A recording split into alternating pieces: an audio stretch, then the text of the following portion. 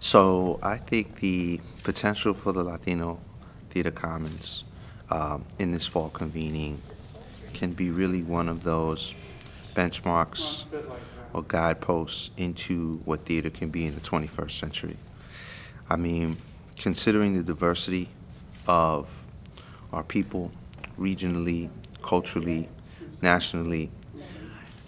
the stories that we have to tell, the fact that folks have been here for generations or have always been here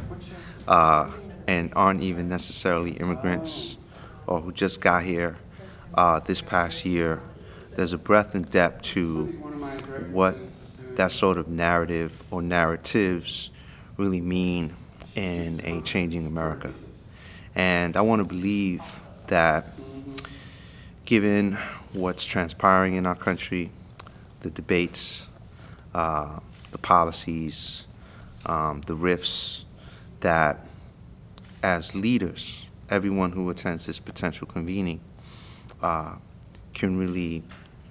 help to shift and move things in a direction that will make our entire country a better place,